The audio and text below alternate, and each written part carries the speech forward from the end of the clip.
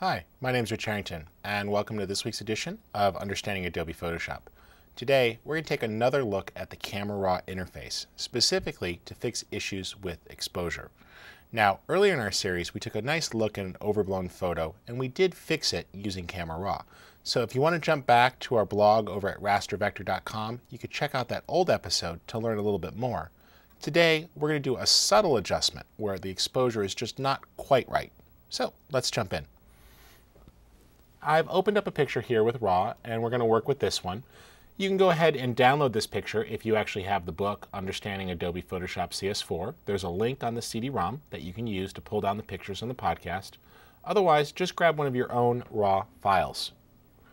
What we're going to do here is tweak the exposure in the scene. So let's do a quick reset. We'll Option click here and reset the image. And notice that we have control. This is where the picture was originally, a bit overexposed to say the least. But we can start to pull that exposure down and notice how we're restoring detail back into the image. That's looking pretty good there for exposure. And I can also pull down recovery to go after the highlights. So if we want to open exposure back up a bit, you'll see how the recovery slider is going after those brightest areas and pulling those down. That's looking pretty good. Let's toss a little bit of fill light in to lift up the shadowy areas for the butterfly, but then pop the blacks so they're nice and crisp. That's looking really good. I'll put a little bit of vibrance back in so that picture's nice and brisk. That's looking great. Clarity is also an adjustment you can make, and that really does a little bit of selective detail. And notice, without, we'll let that redraw, and with, and you see it really does a nice job there of tightening up the details in the image. Now, let's go on over to the next tab to further refine exposure. And we're going to go after the tone curve here. Now, we can play with things like contrast, putting in a strong contrast if we want. And notice how as we pull this value here, the whites are being pulled back down. If you go too far, you're going to lose detail. So you got to find the right balance. And I want to pull the blacks in just a little bit so those get nice and crisp. Here's our next segment, which is the actual detail panel, and this allows you to sharpen the image. Now, to make an accurate decision, you should be viewing this at 100%.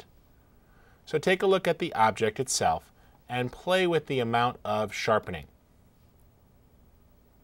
That's looking pretty good there for the details of the wings and the petals. And I could play with the amount here until I'm happy with it.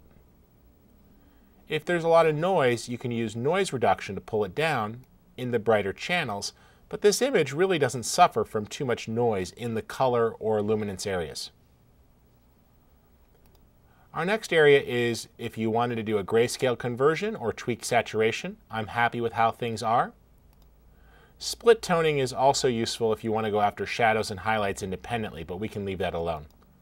Lastly, we have our lens correction here that we're going to use. Let's zoom back out, Command minus, or Command 0 to show the whole image. And I want to put a little bit of a vignette in here to darken the edges. Notice here we can go ahead and tweak the amount, either brightening the edges or pulling them back down a bit, and that draws the eye towards the center. That's looking pretty good. Our last two panels allow us to tweak the camera settings or store this as a preset so we can use it again. If I want, I can click and call this Butterfly Garden. And then I can actually use those settings on subsequent images for tweaking.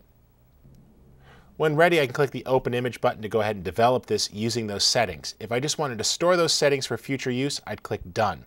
Now, the cool thing here about this raw developing process is that your original camera file remains untouched, so you can always go back to it at any point in time and tweak it.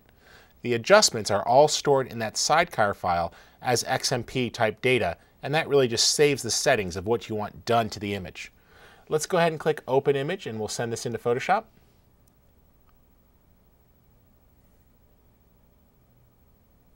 And you'll see that all those settings were pulled in. And the cool thing here is that we were able to use the raw dialog box to rescue overexposed areas and really get a nice process. Remember, Camera Raw is incredibly flexible, but it's really recommended that you use it with raw files. So upgrade your camera or check your menu settings and make sure that you can start shooting RAW. It has lots of benefits that's really going to open up the world of professional photography to you. My name's Rich Harrington. Thanks for joining us for this week's edition of Understanding Adobe Photoshop. You can find lots of resources over at our blog, rastervector.com. And if you enjoy the show, please jump on over to iTunes or Adobe TV and post a review. Thanks for joining us.